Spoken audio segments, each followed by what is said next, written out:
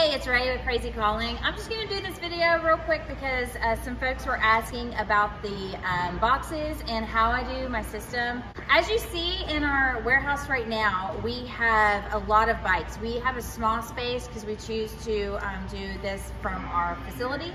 And so we don't have a lot of room. So these boxes have helped us with that processing, but close to the end when we start getting our big bike donations, we'll need to actually consolidate the boxes. And so this is how we're doing it. I do think that some people have used their boxes to actually distribute, and maybe if you're out there and you do that, you can comment. We are not distributing right out of these boxes. These boxes we ordered from Uline, and they're size 22 by 22 by 36. So they take up less room on the floor and they go up higher. So we're gonna keep these boxes throughout, which is why we used clips instead of tape for our signs, things like that. We'll just fold them back up and saran wrap them and use them again.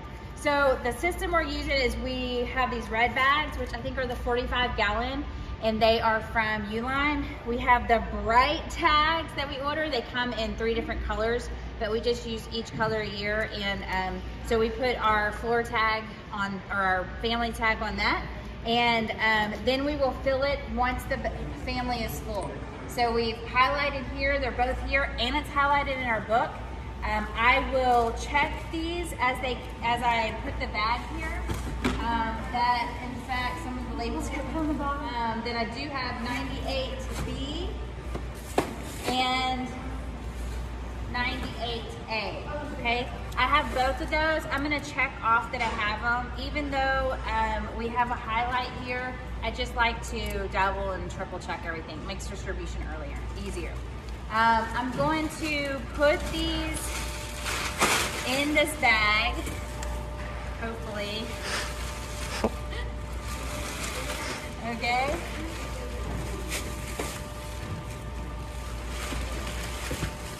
I think somebody was asking what we do with the zip ties. We just get the longer zip ties. Once we're done with this bag, we checked it off. We checked it off on here. It's checked off in the book that these are on the floor.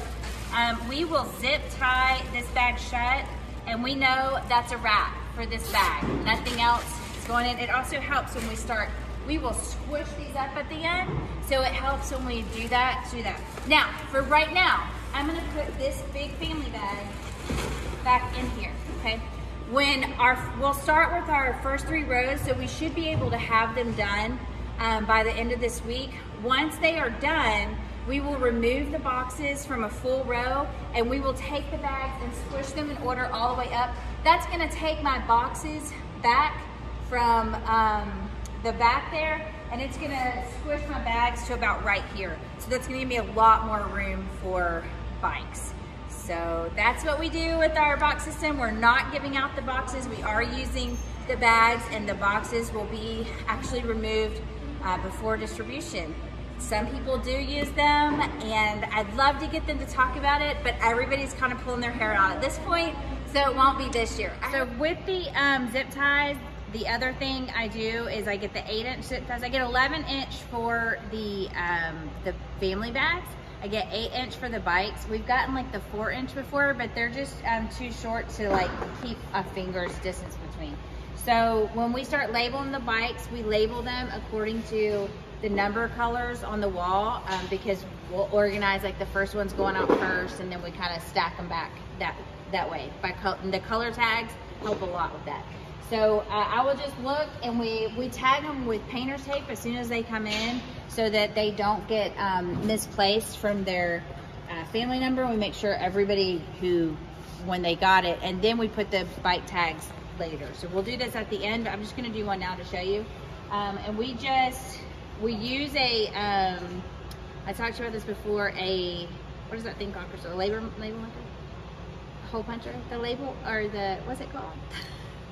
A badge hole puncher. We use a badge hole puncher for that long one, and it goes a lot better with the zip ties.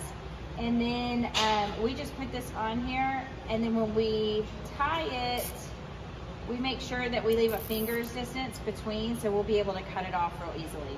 And that's the other thing we do is zip ties. That's how we mark our bikes.